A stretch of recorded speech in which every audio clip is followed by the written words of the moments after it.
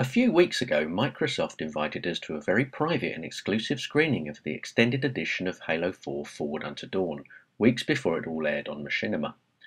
After the screening, there was a Q&A session with Stewart Hendler, the director, and actress Anna Popplewell. The session does include some spoilers, so only watch when you've seen all 5 parts. So I'm just going to start with you, Stewart. Sure. As I understand it, you're a Halo fan. You've been through the whole thing. Yes. So I guess my first question is, as the director, how important is it that you are imbued with the whole sort of Halo universe, coming to directing this digital live action series? Sure. I'm biased, but I think it's super important. Halo has an insanely passionate, discerning, some would say picky, rabid fan base. So we knew jumping into this that they were going to be hyper detailed in their sort of appreciation analysis of this. So I think one of the things that 343 was certainly looking for in who they hired was somebody who knew the Halo world. Right. But they also wanted this project to be something that would be accessible to non-Halo fans. So that was sort of our challenge, right, was to make something that would speak to the fans, but also you didn't have to know anything to come into it. And what was the relationship between you as the director and 343 and the development of the script? How did that work? Did you come to it already made, or was it something that was developed with you on board? How did that work? The writers were hired about a week before I was hired, so the script writing process began basically when I jumped on board. So I got to be in the trenches from the very first stages. And Microsoft, like Frank O'Connor and all the team at 343 were hyper involved with the writing process. Which is fantastic, which is an amazing luxury to have, because those guys, it's an incredibly dense mythology, it's an incredibly nuanced storyline, and so to have the people who have it all in their brain in the room with you and at your disposal was amazing. I don't think we probably could have done it without them. But yeah, so I jumped on board right at the beginning of the process, and it was sort of like, okay, we have a 150,000 year timeline. Where in this timeline do we want to tell our story? And once we kind of figured out where we wanted to focus on, it evolved from there. Okay. And then obviously the writing took how long? How long a period did that take? The writing kept going through most of shooting, actually. Did it? We were laying the tracks in front of the train. It was a really crazy schedule. Okay. So we officially got greenlit by Microsoft in mid-January. And we shot we were prepping basically instantaneously after that. So we were prepping, having a very crude idea of what the script was going to be. And the script was being written as we were prepping. So we're like, okay, we know we have Academy, we know we have Chief. Let's build Chief, and let's get an Academy, and let's open an office in Vancouver, and we'll just kind of take it as it comes. Okay. That's an interesting. I'll come back to the two writers maybe in a bit. So, Anna, I've just learned this is the first time you've seen the complete film. How does it feel? What are your observations about the Halo phenomenon and then this film in relation to it? Well, I'm really. It's always very funny when you see something for the first time, because you can only really be scared and watch yourself. But I really enjoyed it, and I think it's going to be. I know the first 2 episodes that are out are very narrative and set up the story and set up the world for those who aren't familiar with it, and I think it's going to be a delight, but also a surprise. It's quite a shock that much action then comes in. But I think it's brilliant. I think this is such a huge challenge to make for everyone involved, to try and make something which conveys with adequate scope and scale a sense of the Halo universe, that has a strong narrative that supports the action, that has some really killer action sequences, that pleases both hardcore fans of the game and is a interesting and full introduction to those who don't know the game. And I do think it achieves that. The script that I first read was my introduction to Halo. Yep. Obviously, I'd heard of Halo, but I knew very little about it. I knew that it was large and that it was a video game, but that was about it. And once I read the script, I thought, well, this is amazing to be able to play this character in an incredibly detailed and huge universe. And then I learned that there were all these books and trailers, and obviously there are the games, but also a lot of fan fiction and a lot of fan-made stories in association with Halo, and that it's this kind of vast mythology and lore. And that's really exciting to be a part of something like that. Was it quite a challenge as well? Was it quite daunting with all of that? Well, it's daunting. Or did you just sort of focus in on really just the job at hand? And I did focus in on the job at hand. It's daunting for two reasons. It's daunting because there was no way I was going to get a handle on every detail in this universe between being cast and shooting. But it's also daunting because you're very aware that there is a huge invested audience for material like this, and you don't want to disappoint them. And I think, you know, this was really made with new people in mind, and with people who've never, like me, who have very little experience of Halo before this, but also with those people in mind, and we really did not want to disappoint those people. Do you feel that as a kind of a pressure, though, that you know, that you don't want to let the core fans down in any way, and that there's pressure on all of you to deliver something that meets their expectations? Definitely. Yeah. Yeah. I blame the core fans for the fact that I haven't slept in 8 months. But it's not. I mean, it's terrifying. But great. But also great because it's that many people that are also eager to see what you present. And it was a really wonderful few days where we had these lovely, lovely super fans on set, and they didn't know that they were going to get to meet Master Chief Banana, Daniel Cobnell. And he always sort of tapped them on the shoulder, and they turned around. It was like watching 4-year-olds speak Father Christmas. Did he speak? They were so overjoyed. Yeah. And was he in costume, or was he in himself? He was in costume. He was, so he spoke like that with as well. The helmet. He was in costume. But it was just, that's so, you know, that's exactly it. It's so daunting because you don't want to disappoint people. But it's wonderful because hopefully you make something that a lot of people have been wanting for a long time. And they're, you know, interested and critical. And the way, Stuart, that it's distributed, you know, in terms of its sort of five episodes over 5 weeks, roughly 20 minutes, 15 minutes each episode, sort of thing.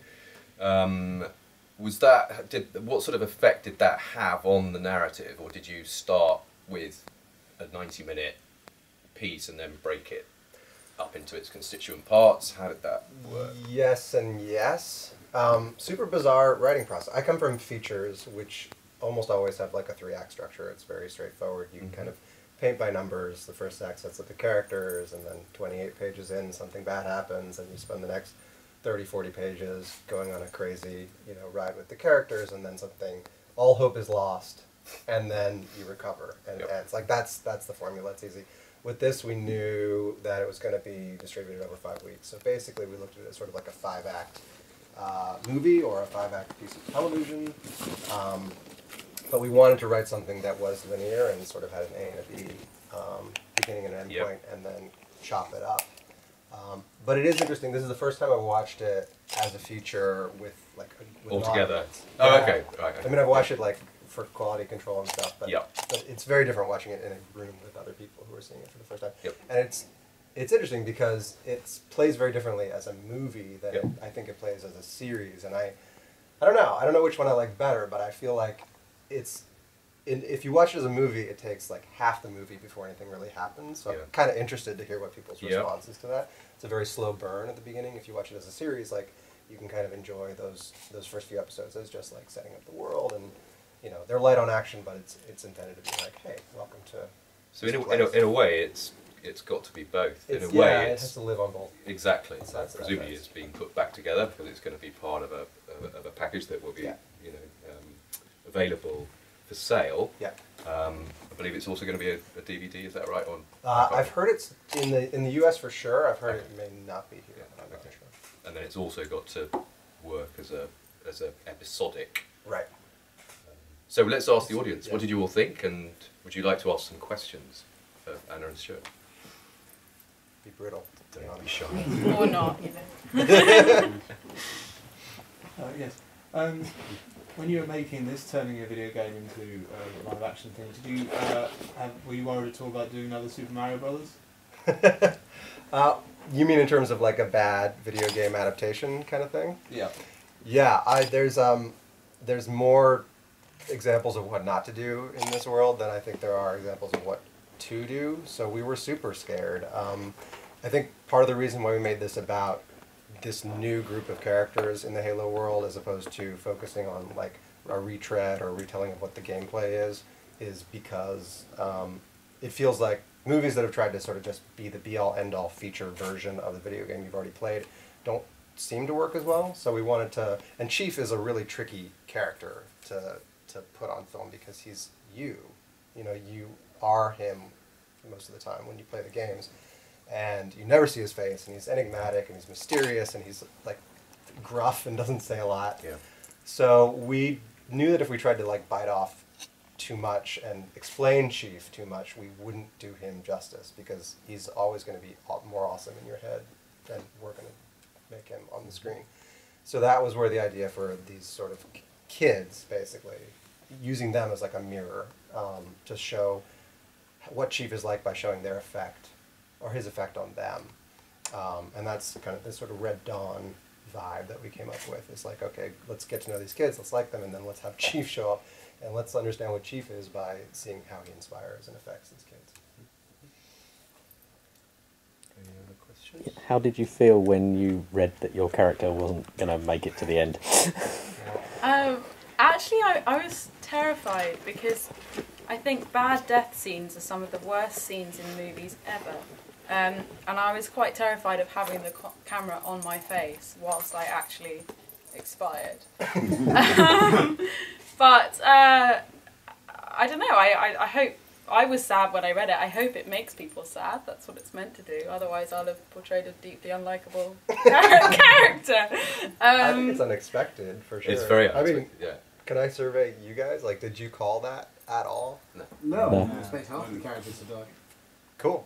I mean, that's what we wanted to do, is make some choices that were surprising, at least. I think hopefully also it's ironic because she's meant to be this really competent soldier early on, and obviously this is set at a really interesting point in Halo history when the war with the insurrectionists turns into the war with every other species in the universe. So the fact that Kyla dies is so tied up with that, is that she's been training for a completely different war than she ends up fighting.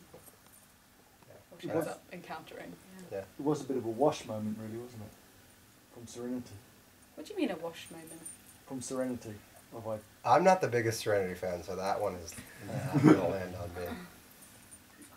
Tell us about it. What does that mean? Well, Wash is one of the main characters, and who hasn't seen Serenity? I said it's a major spoiler.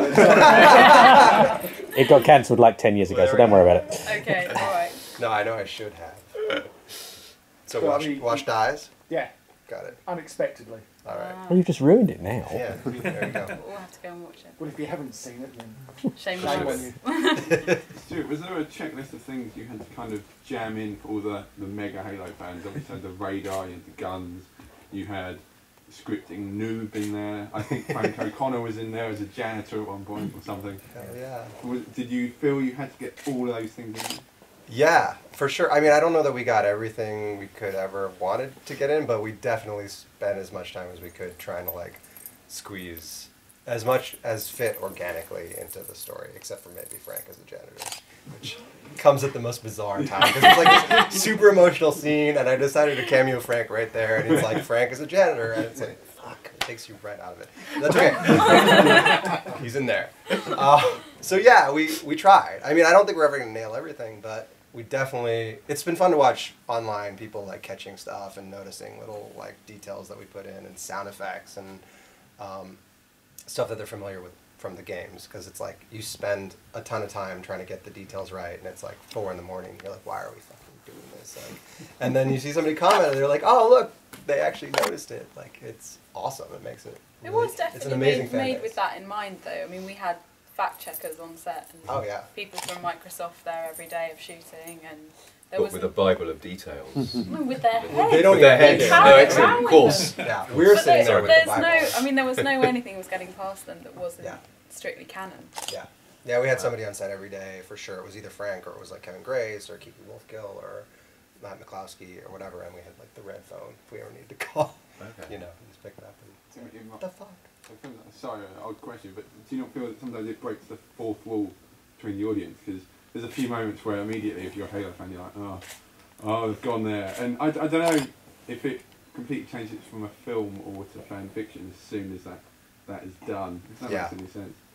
Well, no, I think it's super tricky. I mean, I honestly have not enough perspective on this thing to know like where we landed. It's really interesting to hear people's response when they watch it and to read the comments, because I do think we ride that line in a really sort of bizarre way. You know, it definitely is like trying to speak to fans and like be kind of like a wink wink nudge nudge in a lot of places, but also trying to maintain like its integrity as like an actual narrative. So I haven't slept in 8 months. I said I have no idea where we landed on that scale, but hopefully it's fun. I'm sure it's so dependent on the audience as member as well, because depending on how committed you are to the universe and how much knowledge you have of it, it's going to break that wall in different ways. The noob thing is totally in the world for me. Glass smash. Would you do it again? Would I do this again? Yeah. Oh yeah. This has been the funnest project I've ever worked on, like far and away, for sure. Hardest, but funnest. It's funnest a word, not sure. Yeah, just incredible material and incredible like end result. When you know that the fan base is already there, you know that like there's a built-in audience. It's really gratifying to know like the hard work is worth something, even if they hate it. At least they're paying attention. Tom? Did you get to ride in the Warthog? Yes.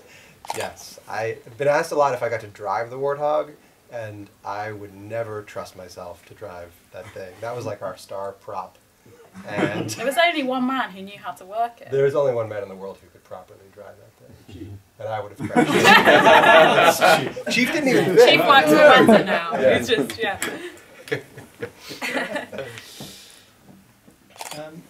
You obviously managed to stretch the budget a long way. Are you saying how much it was, and what sort of tricks did you use? What sort of tricks did you use to make it? I think that's a backhanded compliment. Yeah, I I'm don't not think sure. I don't think I can tell you without like 3 more glasses of wine. But it's publicized as 5 to 10 million. Sure. That's accurate. We're in between those two numbers. What sort of tricks did you use to make the special effects go as far as they do? Because they looked impressive.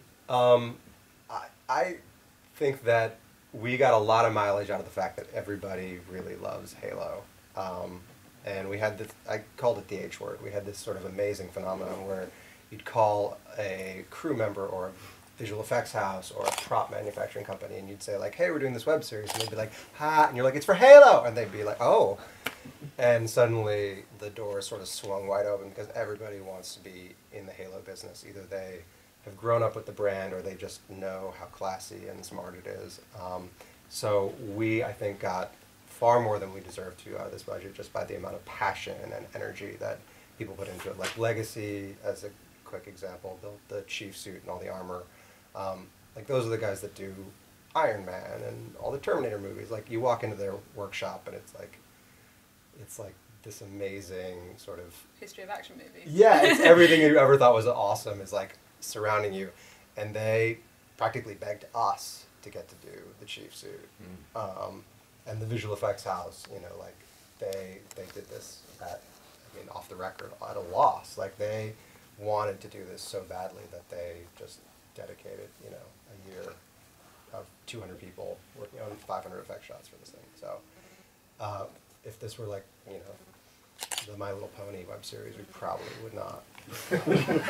Are you making that? Yeah, that's next. Can I be in that? Spoiler. And a couple of final questions just to wrap up. Do you think that this sort of filmmaking, this sort of method of distribution will happen more often now? Do you think it's sort of carving a kind of an innovation, sort of leading edge kind of approach to, particularly for extending the reach of games? Yeah, I'm biased, but I think so. I hope so. I feel like it's less of a question of whether it's going to happen, but more how and when it's going to happen. The web is like such a legitimate sort of distribution portal at this point. And I think it's just a matter of time before people start making really, really high class, high quality content for that portal. You know, if any brand can do it, can sort of pave the way, I think it's probably Halo. And the goal definitely was to sort of jump out of the gate and say, like, look, this is, you've heard the word web series before, but hopefully this will sort of define your understanding of what kind of production values and energy and resources go into a web series. So we'll see. I mean, I guess we'll all find out in the next couple of years, but I hope so. Cool. And Anna, final question for you is: did you have a ball making it, and how does it compare to Narnia?